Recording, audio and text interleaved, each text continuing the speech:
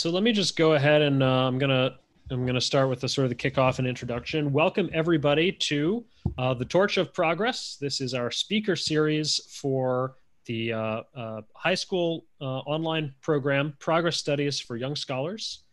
Progress Studies for Young Scholars is an online, well, it's been a summer program and we're now going to be continuing it into the fall. So it's an online learning program in the history of technology. Aimed at the high school level and up.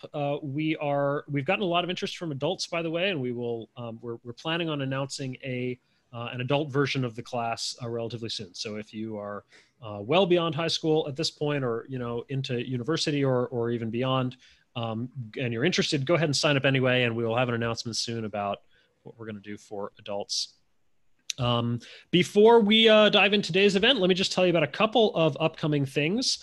So next week yes, that's right. Next week on Wednesday, July 29th, we are going to have a special talk from Danica Ramey, who is the president of the Asteroid Institute, and whose mission is to defend the Earth from asteroid impacts, and who will be giving us a talk about asteroids and, just kind of like, what to do about them, maybe.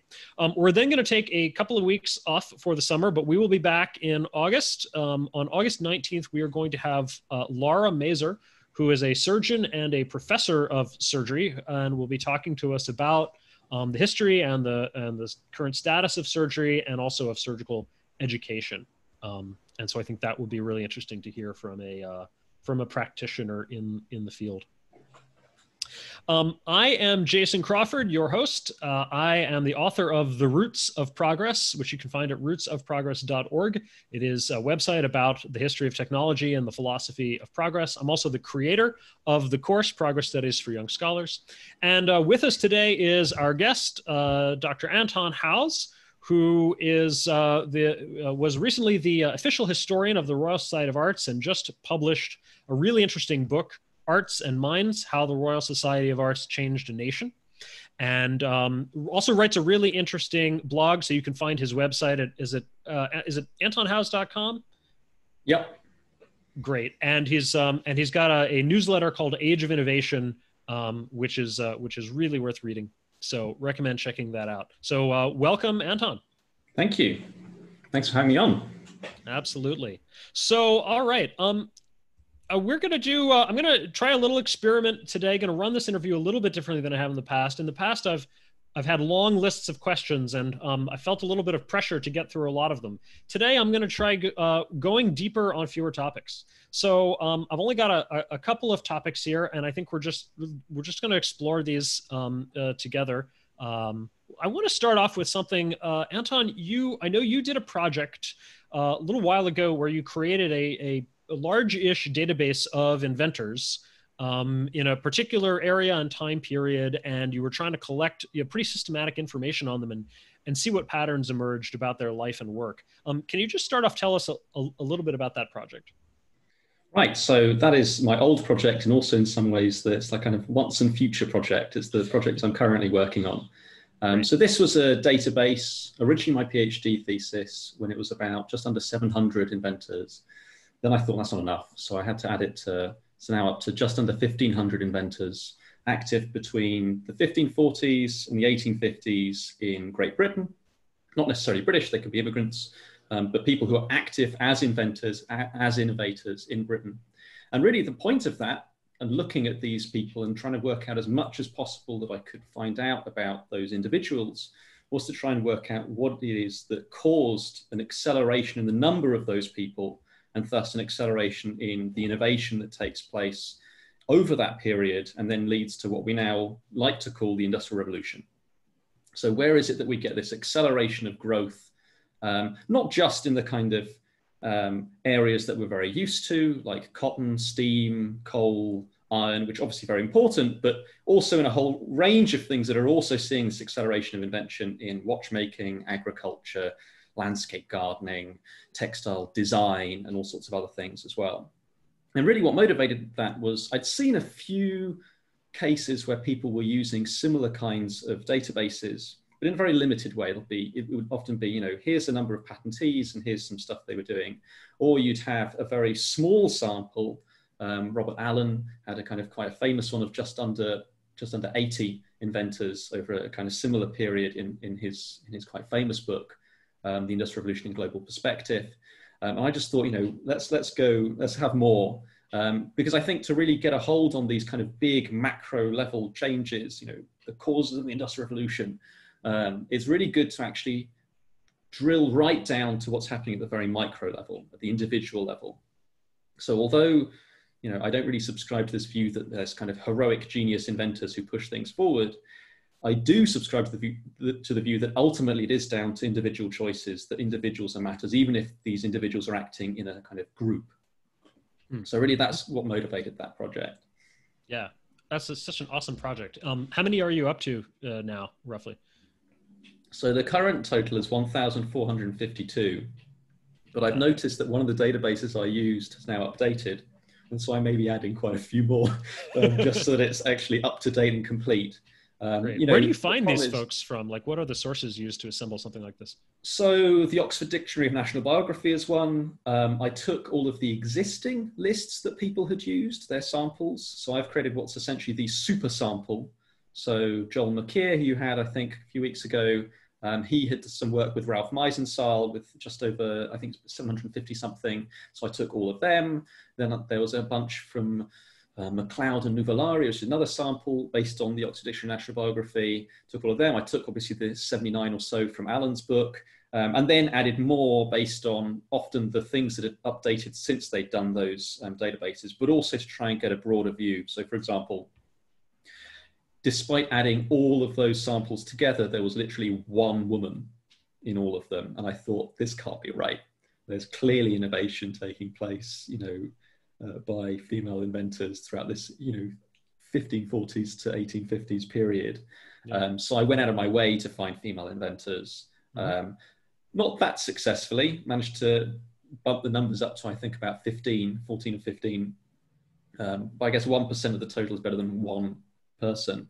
But also various different industries. So for example, wool, which is often neglected, photography, which for some reason is bizarrely neglected and not really thought about as being one of these Industrial Revolution era inventions.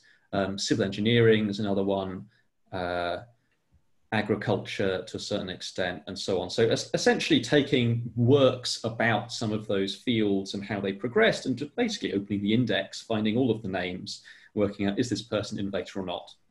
And then going through it. So this is how you end up with this mega sample. Yeah, and it must be hard to get biographical details on some of these folks, right? I mean, once you get down to you've got over 1,000, and you're going back centuries, there must be some people where you don't have much more than a name and a. Yeah, so that's often the starting place, and my aim was to try and find out basically everything about them that I could, and try to turn that into usable data. If I can find their religion, that gets coded under religion. If I can find their political beliefs, that gets coded under political beliefs. If I can find their skills, who did their apprenticeship, what kind of school did they go to? Did they go to school? Did they go to university? What did they study there? And so on and so forth. Where were they born? Where did they die? Where was their first invention? How many patents? How many prizes? I mean, literally everything. And for some of them, it's actually just very enjoyable detective work that I started with, as you say, a surname, sometimes not even a full name, and maybe a date or a patent, maybe not even a patent, just an invention that someone's heard of. And then I take it from there and go through all of the sources that I know of, go through newspaper records, literally anything I could find. Google Books really becomes your friend in cases like that. But even beyond that, there's a whole bunch of other databases that, frankly, the sort of thing that I did for that research just wouldn't have been possible in the time that I did it. I mean, it would have taken a whole lifetime, I think, to collect all of that information in detail for hundreds of people. So I think there's about 200 to 300 where it was just a name and a date. And now I have a pretty full biography of them. Wow, that's really impressive. Okay, so what are some of the patterns that have emerged? Right, so that's the interesting thing. So I kind of went into this thinking, not really knowing what I was most convinced by as for cause of the Industrial Revolution. I would say, broadly speaking, someone who kind of subscribed to what Deirdre McCloskey or Joel McKeer kind of think. That it's probably going to be something ideas-based, something that can affect so many different industries at once has, I think, to have a kind of common cause. I wasn't as convinced by the kind of more either coal-based or resource-based or incentive-based accounts. But I've noticed a few things in the course of collecting all this stuff. One of them was that the majority of them, and this is a kind of lower bound estimate, at least 55% of them were polymaths. So these are people who aren't just inventing in a single field, but they're inventing in multiple fields. So, you know, someone who maybe starts off as an instrument maker of some sort, you know, microscopes, telescopes, and so on, moves into steam engines, decides to then move into chlorine bleaching processes or into civil engineering. I'm actually describing James Watt there, which is kind of some of the stuff that he ends up doing, wow. Some of the stuff that he starts innovating in. The same with someone like Edmund Cartwright, he's very famous for the power loom, but in actual fact, he's also quite famous at the time for being an agricultural improver, doing all sorts of experiments with potatoes, as the superintendent for the Duke of Bedford's model farm, a kind of innovation center, farming kind of R&D center, as well as doing all sorts of other stuff with, for example, quite a delightful one, which is a carriage where it was a bit like, you know, those on railways where you kind of have two people kind of pushing the thing and kind of self-propelling. Think of that, but on roads. So he kind of had this kind of self-propelling horse-like carriage. So that's one of the key patterns, that the majority of them seem to be polymaths. The true the figure is probably greater than the 55%. The other striking thing was the sheer variety of backgrounds. Basically anyone could be an inventor. You know, you've got Anglicans and you've got religious dissenters. You've got poor people, you've got rich people, you know, some of the richest people in the country, and also people who are effectively tenant farmers or laborers. You've got people who are Whigs, that it's the kind of the predecessor to the Liberal Party, and Tories, the predecessor to the Conservative Party. You've got people who are radical utilitarians, and some people who think that these people are kind of leading us towards some kind of disastrous revolution.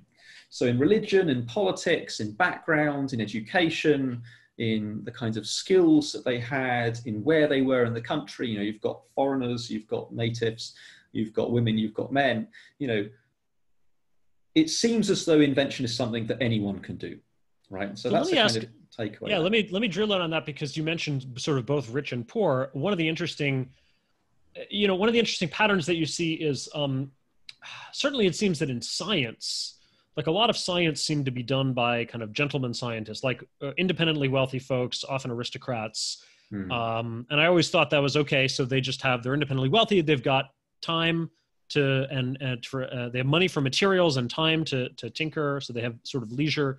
But how did poor people have the time to tinker and invent or be able to afford materials or a workshop or anything?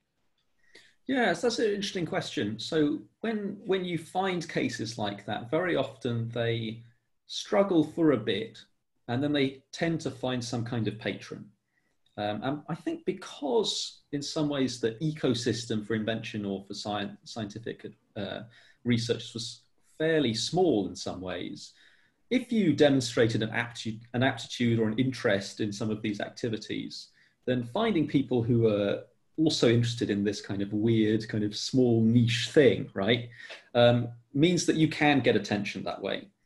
So some people end up being self-taught. They're often doing it after work, you know, into the evening, into the night, in those sorts of cases. Otherwise, you do, as you say, get people like, you know, Robert Boyle, one of the richest people in the country, who is able just to afford to do these things, but also interestingly able to afford to patronize other people to be able to do those things, right? The classic example, I guess, is that he is the patron to Robert Hooke, who comes from a relatively modest background, but ends up making a career out of science.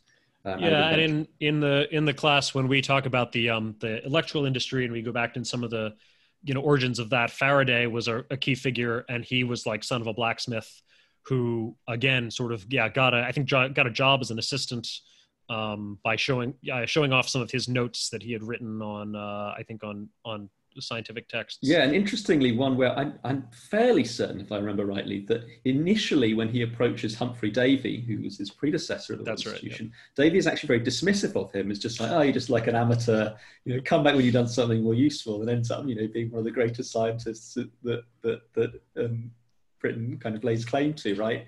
And Davy's successor. So I guess there's a bit of persistence that can come with it as well, that certain people, if they're from poorer backgrounds, it's the persistence can often count a lot more than it would for the much richer ones, where they just have more leisure to kind of do these things. It sounds like finding a patron or finding a either just somebody who will just support your work or somebody who will give you a job as an assistant in the lab sounds fairly important.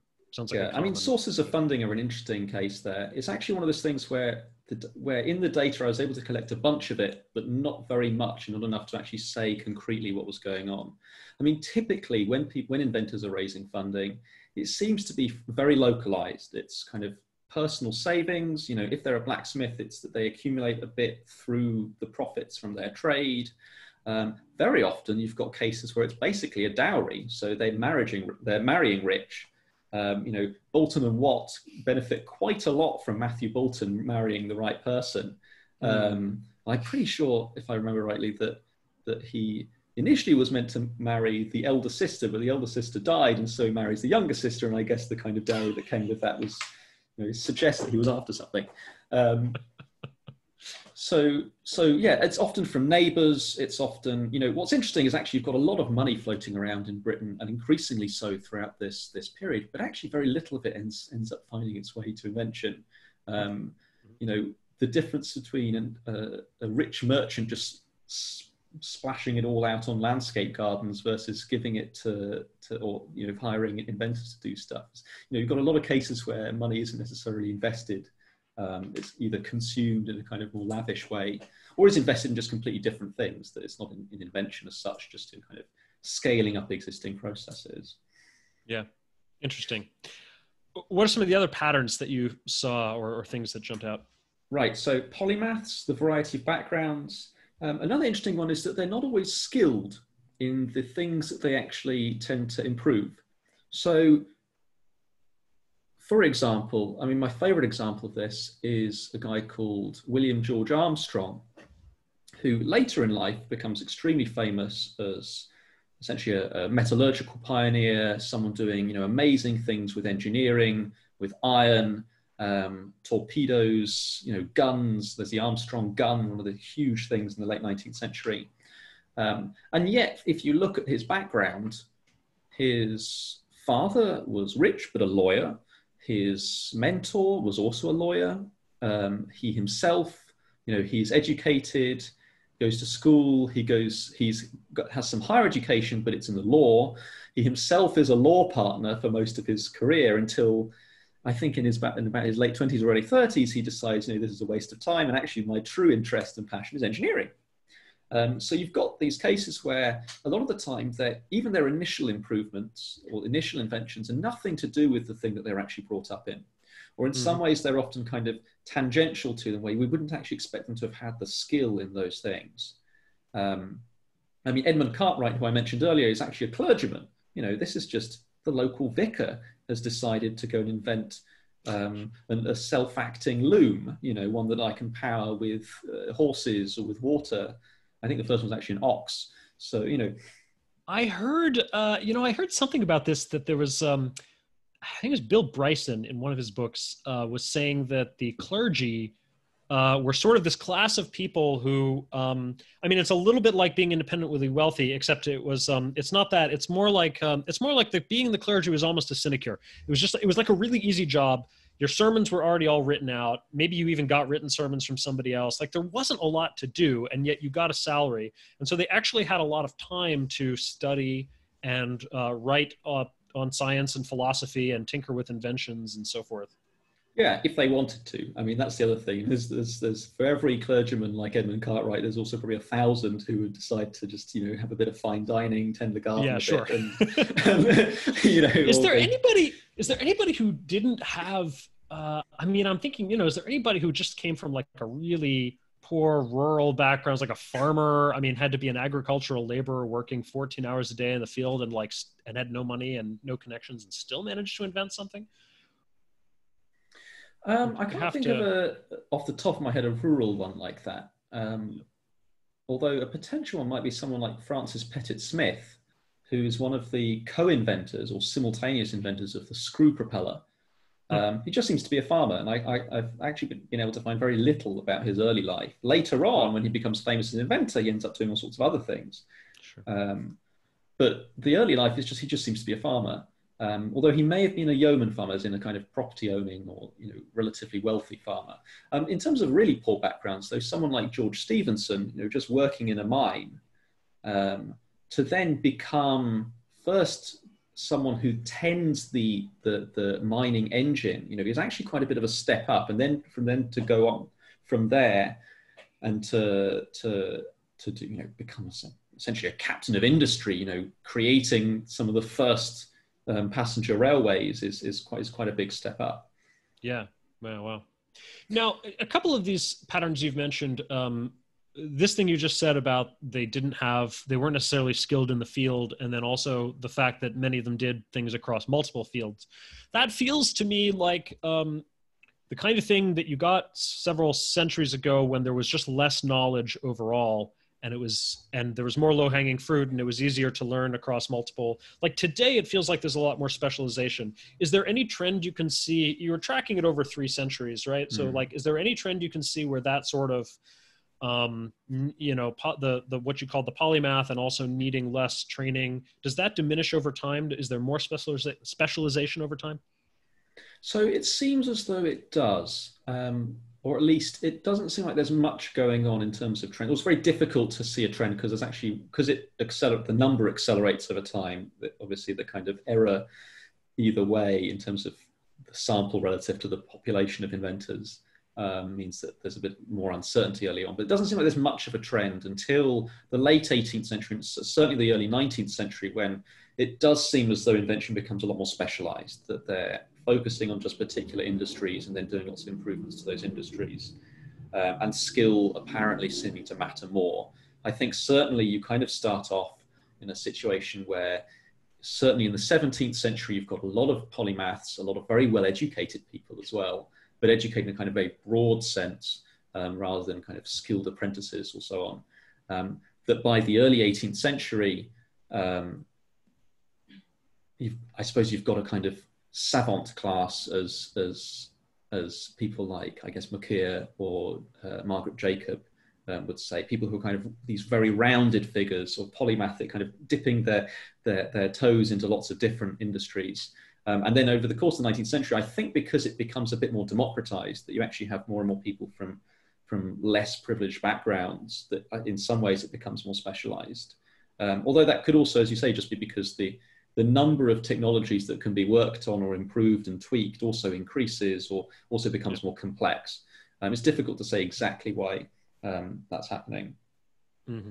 But I guess the key takeaway from this idea that a significant proportion of them, and so it's about a third, if not more, again, this is sort of kind of lower bound, at least a third of them essentially seem to have invented in areas where they didn't have any formal background. And a lot of people will say, well, okay, what big deal, what's the kind of takeaway from that? Well, or how are they getting around this? Are these just sheer amateurs? I mean, a lot of the time it's people who maybe have a vision for an invention of a certain way, and they don't really know how to implement it because they're not skilled in the metalwork or the woodwork. But then they just hire someone to do their design who doesn't need to have been an inventor themselves necessarily. So Edmund Cartwright is a case of this, where he leaves his plans for the power loom to some Manchester mechanics, and a few months later is complaining to friends in his correspondence that these people aren't working on it because they think it's impossible. So he's leaving these problems for others in some ways to deal with.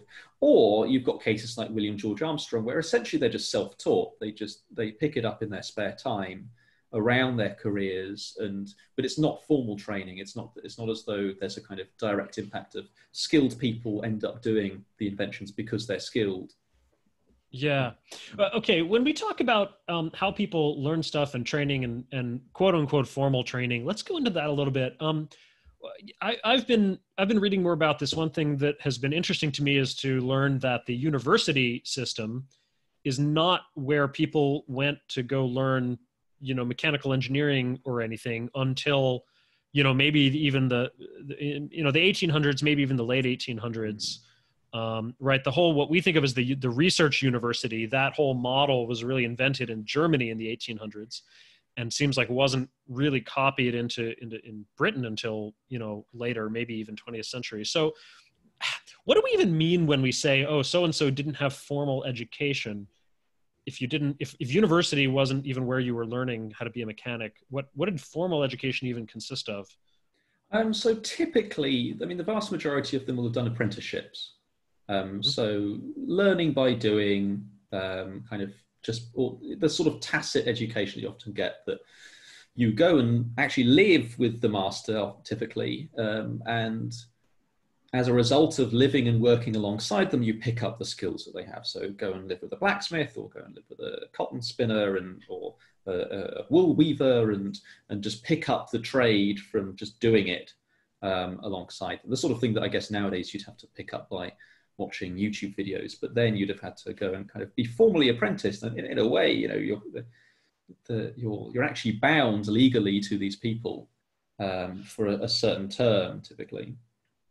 I see. Okay. So even an apprenticeship is something you're classifying under formal education. I mean, I was actually, when I said it's a lower bound of at least a third, the reason it's a lower bound is because I actually even classed whether their father's backgrounds were in those industries. And, if the father's back, just to really show just how many of them seem to have gone into these other fields. So father's backgrounds, because, they could have picked it up in childhood, apprenticeships, employment, what they learned at university. So there are a few examples, counterexamples to the kind of modern research university.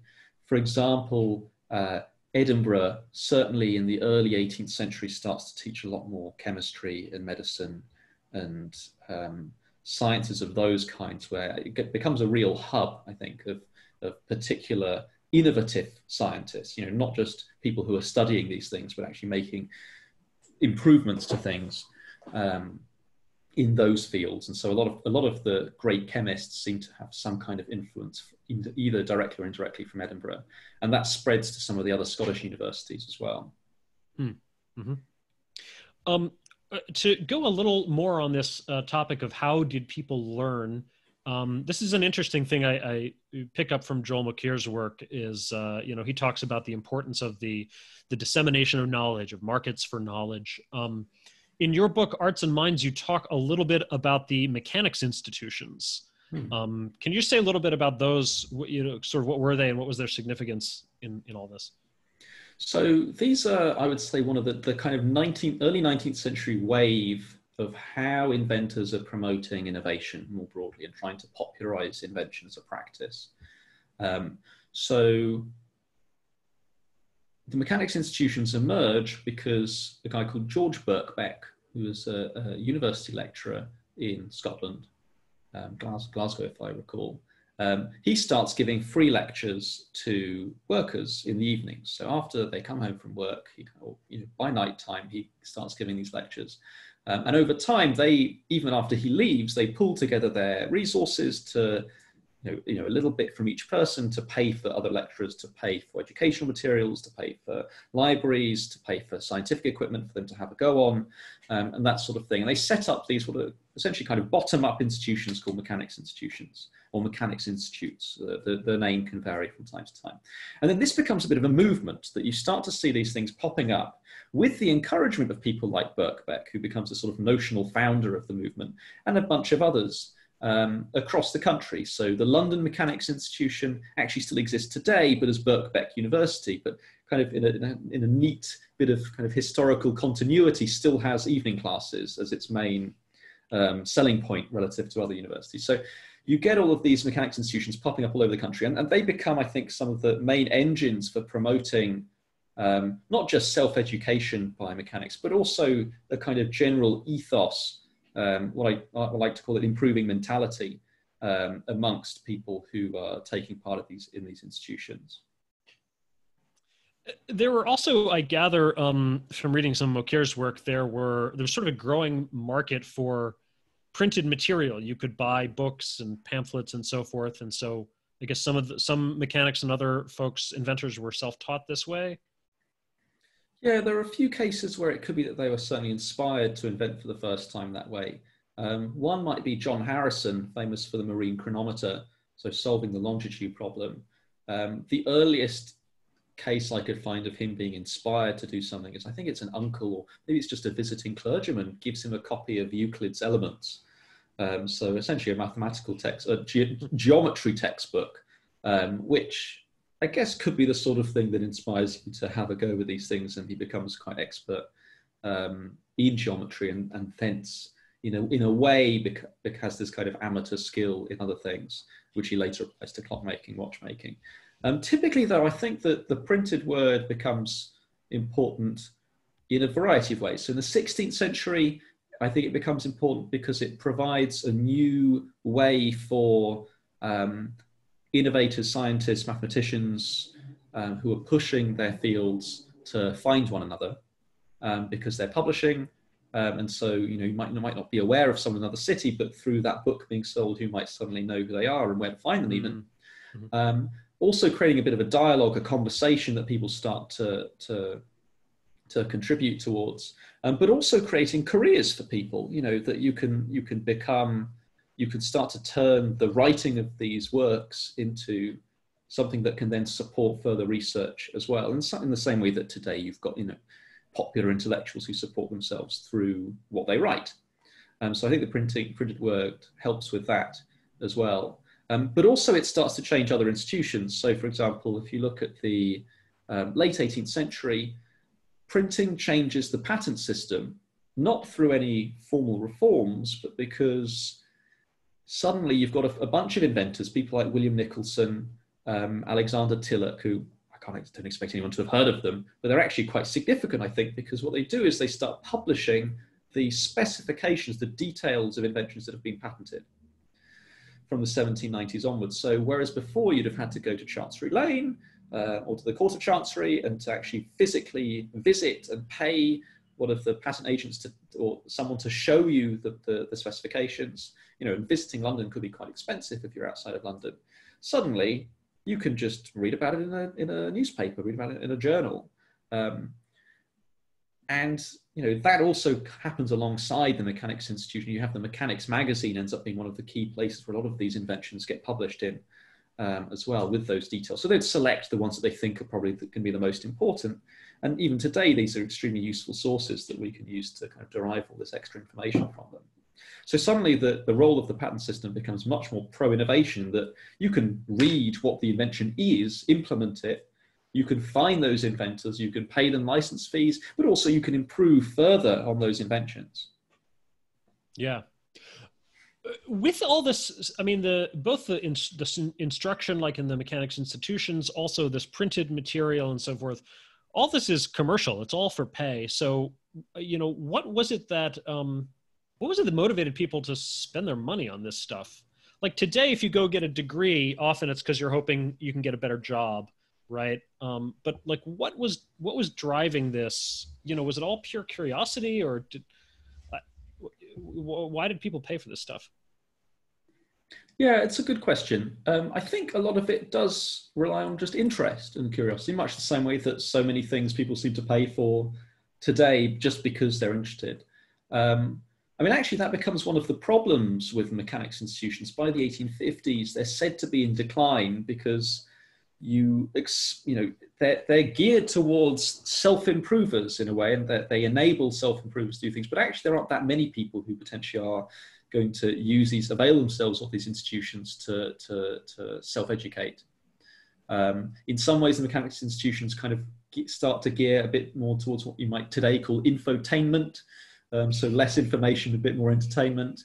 There are complaints that they become increasingly middle class. There's actually a political subtext here to the mechanics institutions that although Birkbeck becomes a notional founder, a lot of the actual founders of some of these institutions, they don't want middle and upper classes involved because, at a time when you didn't have universal suffrage or even universal male suffrage, a lot of these people want to prove that they can create institutions that they can show that they're deserving of the vote.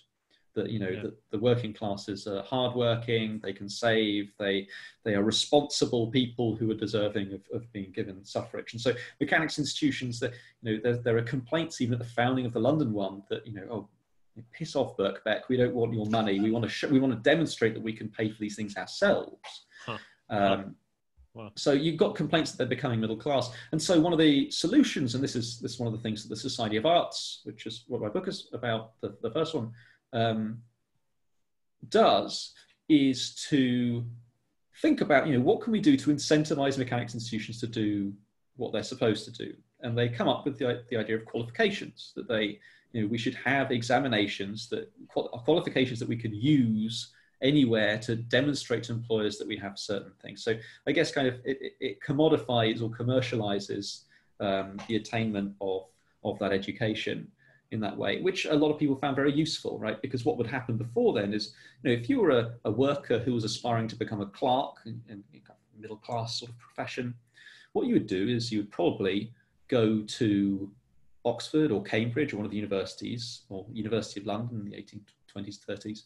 You would take the entrance examination, you would get in, and then you would use your acceptance offer as your qualification. So you would then go to an employer and say, look, I could get into Oxford. I have got into Oxford. I'm not going to go because I can't afford it, but here's my qualification. So the exam system is set up by a bunch of utilitarian reformers who say, let's actually do this properly and systematically and kind of in a purposeful way, rather than just kind of allowing people to do it that way. Wow. Everybody in the audience, go ahead and you can, if you've got any questions, things you want to ask, go ahead and ask them in the chat, or if you're a student enrolled in the class, go ahead and ask them in the Slack thread that I set up in the announcements channel. We'll keep going for another 5-10 minutes, and then maybe switch to questions from the audience. So Anton, I want to go back to something you touched on a little bit. You were talking about how people got inspired to become inventors, and something you told me a while ago about this project was you had noticed a pattern in contact between the inventors on your list. So talk a little bit about that. Yeah, I was saving the best till last. This was really the big one. And then I got sidetracked. So you've got polymaths, you've got a variety of backgrounds. They're not always skilled. And shockingly, I found this, bear in mind how little information I have about these inventors very often. As I said, for hundreds and hundreds of them, I'm starting with basically a name and a date. And yet, for 83% of them, of this 1,452 people, they had, before their first known invention, they seem to have had significant, often, prior contact with other inventors. And not necessarily other inventors in the same field, just other people doing innovation, or who are very well-known popularizers of innovation. So maybe not inventors themselves, but people who are constantly writing about how great improvement an invention is, and kind of, cheerleaders, if you like, for invention. And that's really interesting, right? So what I think all of those facts, those trends together suggest is that you've got, and I can trace this, the spread from person to person in a kind of network effect, almost like a virus, I suppose, of what I call an improving mentality, right? This idea that you can improve things, that when you look at the world, you see room for improvement. You see things that can be tweaked. You see things, I guess today you might call it optimizing, right? Which for some of the inventors can be completely debilitating, where they optimize and optimize and optimize to the extent they never actually finish their inventions. And you've got other people for whom it becomes extremely profitable. So, but the thing they seem to have in common is this optimizing, this improving mentality or mindset. And so it seems to spread from person to person, right? This is something that I need to visualize it at some point, but create this huge kind of network over time of this person seems to have inspired this person, who seems to have inspired this person, and then they start their first invention. Unfortunately, when we do have written accounts, they very often confirm that this seems to have been the crucial thing, And so to give you a few examples, some of which you may even have, or some listeners may have already heard of, Charles Babbage, famous for his work on computing, right, early computing, as a child, and he recounts this vividly in his in his memoirs, he visits the mechanical shop, kind of mechanical automaton shop, if you like, of a guy called Joseph Merlin.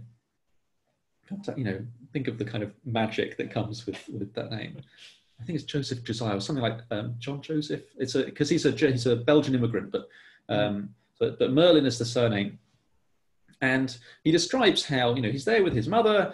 Merlin notices that the young Babbage is taking an interest in these mechanical curiosities, and he invites him up to the workshop to have a look at the stuff that he's still making.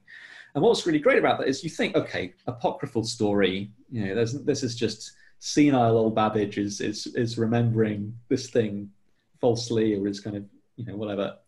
Actually, I found a newspaper record of the contents of Merlin's effects when they were sold on, and the two statues that Babbage reports having seen in great detail in the workshop were amongst those effects, like to the exact, like almost described in the exact way. So it seems as though some of these flashes of inspiration, and not just a single one sometimes, but contact with these other inventors can be extremely influential there.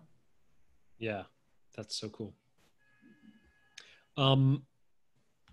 One other thing, other topic I want to get your thoughts on. You mentioned that this study goes back to what I think you said, like the 1500s. And you've commented to me that you think you need to go back that far in British or English history to start to see why they kind of pulled ahead in terms of inventiveness. So just talk a little bit about that. How far back do you have to go, and why do you say that? So when I did my PhD thesis, I started in 1651, and I was just working back from the Great Exhibition of 1851. It's a big, huge event, which the Society of Arts was also involved in doing. There's also this pro-spreading innovation. It's like the first event. World's Fair, basically. It is the first World's Fair, right? Not that World's Fairs was a thing, but they continued it because of the Great Exhibition. But it's this huge, the exhibition of the industry of all nations, a place to compare all these things. So I thought this is a point at which Britain is celebrating the fact that it is ahead, and it has this huge technological lead over all of its, even its European neighbours. And so I just worked back. And 1651 is like, okay, England's just come out of a civil war. It seems like things are pretty bad. But then the problem is, in the 1650s, you've already actually got a critical mass of inventors and scientists who just a few years later in the 1660s create the Royal Society. Still one of the longest surviving learned institutions and pro-science, pro-innovation institutions in the world. And so, okay, well, if the Royal Society is founded, then we need to actually look at what led to that critical mass of people in the first place, right? That seems to be what's key. And so when you start looking back, I had to kind of take it back another century or so to the 1540s, when England quite almost certainly is the sort of place where we wouldn't expect given what we know about the Industrial Revolution and all of the kind of huge changes that happen, that it would happen in Britain, right? England is an isolated nation. Its urbanization rates are 3-point-something%, which is very, very low. That much higher in Spain and Italy and the Low Countries, Netherlands, Belgium today. London is teeny tiny. It's not even close to being the largest city in Europe, let alone the world. So in terms of the agglomeration effects that you get from cities, that doesn't seem to be there. It's a kind of a backwater in many ways. A lot of the inventions that are happening in Europe, they're finding after a few decades their way to England and the rest of the British Isles. So that, I think, is a good starting point. There's obviously some people doing invention. There's obviously some people doing what we might call today science. But that, I think, is a good point to start from, where Britain is clearly not in any kind of way ahead. And so that's the reason I take it. And also because I increasingly think the crucial century is that first one, 1540s and 50s through to the 1650s and 60s, because it's by that time that even foreign visitors to Britain from the rest of Europe, from some of the countries that would have said that Britain is a backwater just a century earlier, are saying something is happening here. It seems to have this reputation for improvement. Yeah. If you were comparing not England to other countries of Europe, but perhaps Europe to other great civilizations like China and the Middle East and so forth. Would you go back even further? Like I could see an argument that you would trace something back to the Renaissance, maybe even to the reintroduction of Aristotle, via Aquinas. What do you think about that sort of intellectual history? Yeah, I mean, I think you can trace the improving mentality in the sense that it comes to England, comes to Britain, I think, from other parts of Europe, and seemingly the Renaissance group of people, especially in Italy, seem to be part of that impact. What I do think, though, is that probably the improving mentality emerges repeatedly throughout history, often independently, often completely separately. It's not that, radical idea, although it is seemingly very unusual. But I think, Sung Dynasty China, I think, is a case of it. I think, probably you have a few cases in the ancient world, possibly Tokugawa Japan. I don't know much about India, but I wouldn't be surprised if there are they're often called efflorescences, these bubblings up of innovation, of the kind of innovative activity. The Dutch Republic is certainly getting it at around the same time as Britain is in that very early period. But some of these cases seem to kind of stagnate and die off, and they don't continue, and they don't gather their own steam in the way that Britain seems to. With Britain, it just seems to go up and up and up and up and up, instead of kind of going up and then maybe stagnating or then going down again. And my main theory there is that it's not necessarily that Britain had more inventors or that it was more inventive as a society. It's just that British inventors were particularly good at convincing people to let them do these things, or even to support their activities. They create constantly the sorts of institutions that take things further, and often, copying it from other countries. So the Society of Arts, set up in the 1750s, which my first book is about, that is one of these pro-innovation institutions. It's set up by inventors, some of them amateur inventors, to promote invention further. But it's actually copying an Irish predecessor. It's got French predecessors, but those French ones only last a few years, and the Society of Arts still exists today. So I think there's just they're just better at coming up with these things, or often just nicking the idea from elsewhere. Even the Great Exhibition of 1851 is actually a French idea, but they do it slightly earlier, and they do it in a way that really works and becomes a permanent institution. Yeah. Okay, great.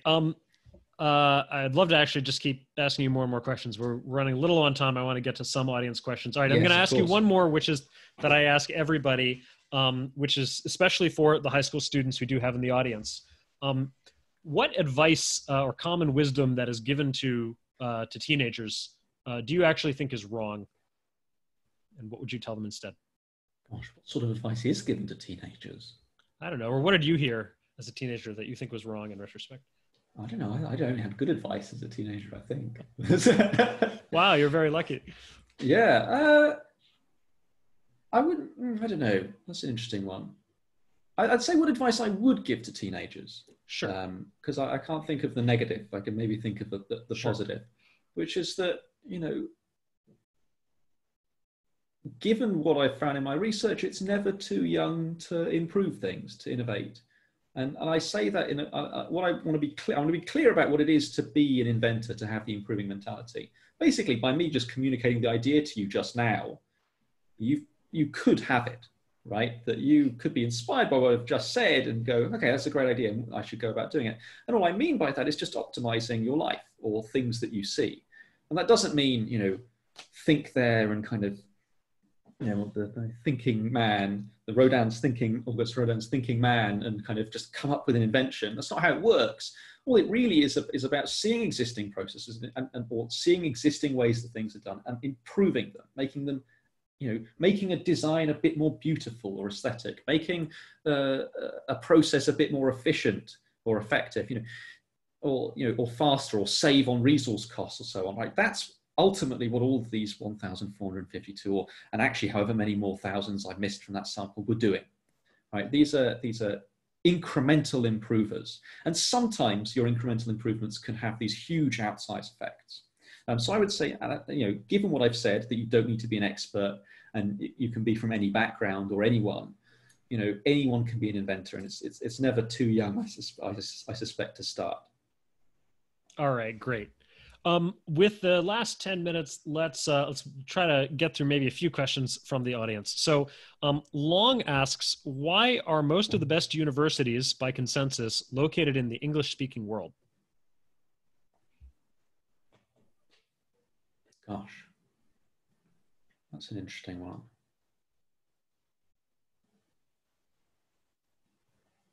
I wouldn't be surprised if I don't know the answer to that, but if I were to hazard an educated guess, it's that countries that industrialized first, that had that acceleration of invention, not only got rich off that through a variety of means, but also, some of them not so peaceful, I must be said, pressing their technological advantage, but they got rich.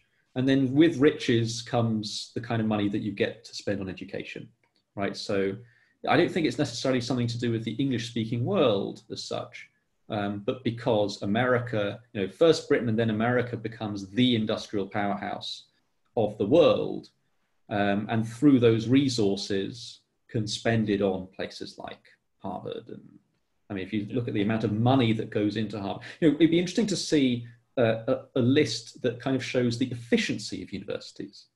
Harvard may well be top of the rankings a lot of the time, but it's also, I think, one of the richest universities in the entire planet, right? If not the richest by far. I think its endowment is larger than some countries', annual expenditures, So it'd be interesting to see, placement in the ranking versus amount of money that they have to deal with. Yeah, interesting.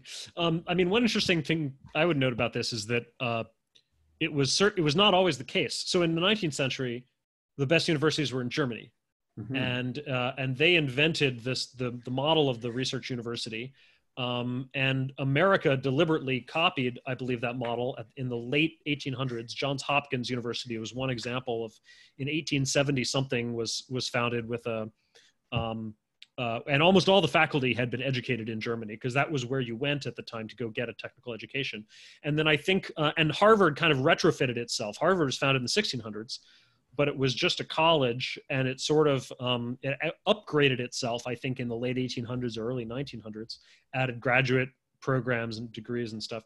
And then I think similar thing happened with like Oxford and Cambridge, that they kind of, maybe upgraded themselves from these medieval, what the medieval university was to the modern research. So I would look at that. How did maybe the US and the UK maybe pull ahead of Germany, after Germany had the lead? That's where I would start looking. And before Germany, it would have been, I would have said, the Low Countries. You'd go to Leuven or Leiden.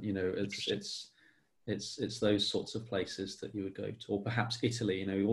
All the English gentlemen in the 17th century are going to Padua and places like that. So it does shift over time. Yeah. So okay, Vital asks the stagnation question. Is the pace of innovation slowing down? And if so, what is that lowering productivity and growth? I'm skeptical of this. I'm maybe not an optimist, but I think if anything, we're seeing it continuing apace. Today there are more inventors than have ever existed in the history of humanity. Partly because there's more people than have ever existed in the history of humanity, but also I think the proportion of those, we haven't, the spread of the improving mentality, the spread of these institutions that promote innovation, they're just as, they keep getting reinvented every few generations. And so we actually have quite a lot of inventors.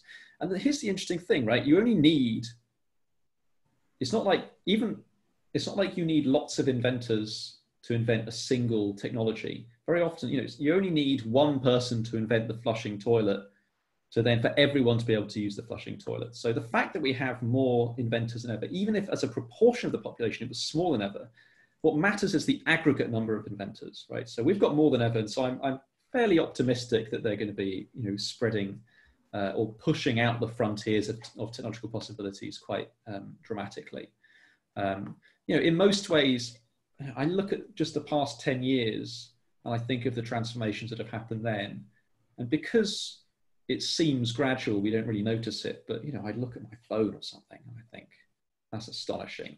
or I think of the fact, right, I mean, 10 years ago, I don't think this call that I'm having right now with Jason, with all of you, would have sustained 18 or however many our participants are on it, or, or it would have taken a day or something for it to upload it later to YouTube or wherever. There's so much improvement happening on so many different metrics that we often just don't notice, I don't think. Yeah. Okay. Juan David asks, who's the innovator who has amazed you the most over and over, and why? Today or from history? I assume from history. I assume it means from history.